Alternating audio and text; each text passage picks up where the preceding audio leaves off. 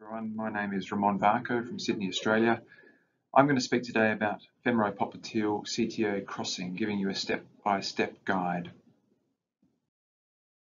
These are my disclosures. CTOs are characterized by having a fibrous proximal cap that is sometimes very difficult to traverse with a guide wire. There is heavily calcified atheromatous plaque, of course, and there is a less fibrotic distal cap that can sometimes be used to our advantage. It also has microchannels, which we can use to our advantage by engaging them using a low-profile guide wire.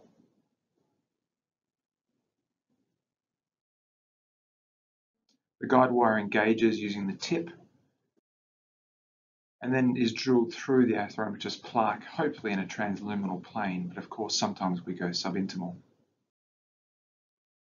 We make a very fine 1 mm 30-degree angle at the tip of a hydrophilic coated guide wire. This is the best way of tackling a CTO. For the rest of my talk, in the interest of time, I'm going to focus very much on the access approaches to cross femoropopliteal CTOs. I use an up and over approach in only very few patients. Those are patients with obesity, those that require treatment of a common femoral artery or ipsilateral iliac inflow lesion at the same time. Or the fourth group is those with a short common femoral artery and a flush SFA occlusion. For all other cases, I use an antegrade ipsilateral common femoral artery access. This is because it's fast, it gives improved pushability, and allows us to use devices with shorter shaft lengths. So we place a short sheath in the common femoral artery and then we do our best to cross in an antegrade direction. But of course, sometimes this is impossible, and this is where retrograde crossing becomes really important. So let's go through a couple of retrograde access approaches. The first one is for a proximal SFA lesion, a CTO. It should be used in conjunction with an antegrade access, of course, which is usually ipsilateral downhill. Patients are positioned supine with the hip externally rotated and the knee slightly flexed. And a medial approach is taken to the above knee popliteal puncture. You can do this with roadmap guidance or ultrasound depending on your preference. The whole idea here is we want to get as close to the CTO as possible to give us the best pushability.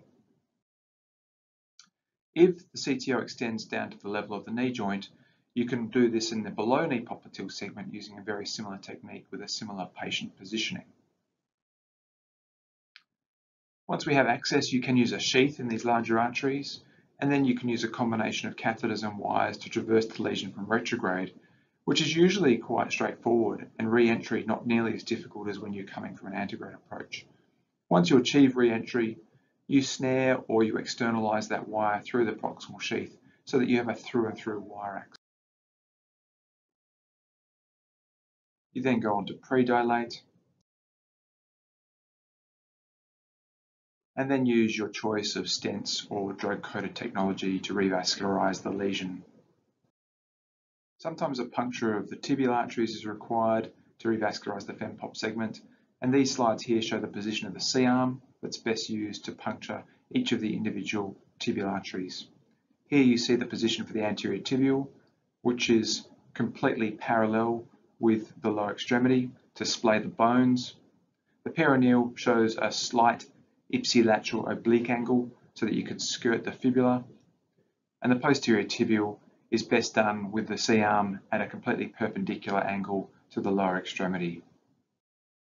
Here you see us puncturing the proximal third of the anterior tibial artery in a straight segment, and you see the oblique angle of the C-arm that's in parallel to the lower extremity to splay the tibia and fibula. Proximal calf artery punctures are really useful for popliteal CTOs. If you're going to take one of these on, it's useful to have a long sheath as close to the CTO as possible from above.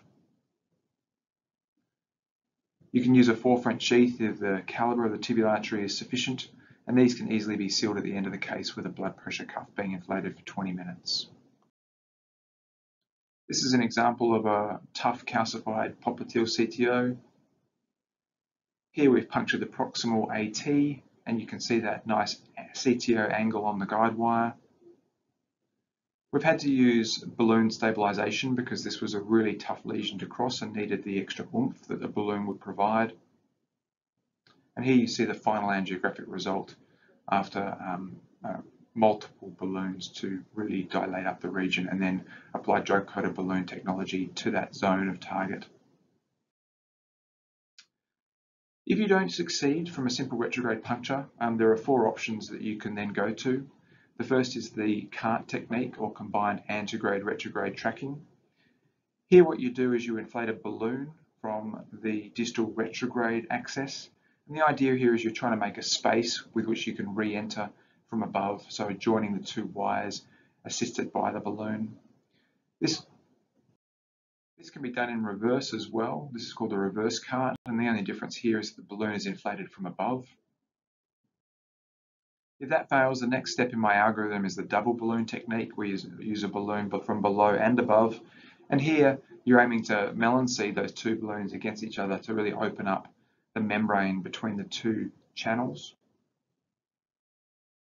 And if all else fails, you can use the needle re-entry system, where a balloon is inflated from below, then a needle-based re-entry device such as an Outback or Pioneer catheter is taken from above, the needle used to penetrate into the balloon itself, followed by a wire, and then you have through and through access.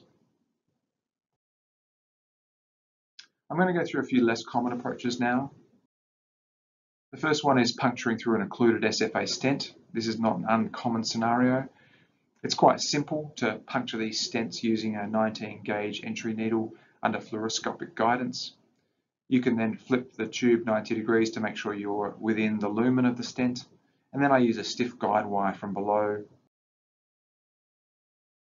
to re-enter at the proximal portion of the occluded stent. Once the wire is externalized, the catheter is brought down from above, and that wire to re-enter and then follow to set up a stiffer wire that can be used for the initial predilatation. You can also do retrograde access of the profunda, which is quite useful for a flush profunda occlusion at the proximal end. I always use this in conjunction with a contralateral up and over access sheath, and I puncture usually under roadmap, but sometimes under ultrasound guidance depending on the size of the leg. I use a micro needle to puncture, and then I use the Cook micro sheath system, attaching a check flow valve, which can be used then to do angiograms from a retrograde access. And we can use wires and some crossing catheters through that check flow valve. Once crossed from a retrograde fashion, the wire is externalized and taken through and through in the standard method, as you can see here. And then we go about performing an antegrade revascularization. This case shows a double profunda system. And what we've done here is, using this retrograde technique, go on to perform sequential ballooning of each of the profunda. You can see here the first image, rewiring of the more proximal branch, which was then ballooned, and then kissing balloons here at the origin of the double profunda to achieve an excellent angiographic result. So I'm going to conclude there by saying that treating CTOs requires a good knowledge of equipment, including guide wires and crossing catheters. You need to take your time to pre-plan your approach, just like any complex endovascular intervention. And you need to consider early transition to retrograde wire tracking when an antegrade approach has been unsuccessful. Thank you for your attention.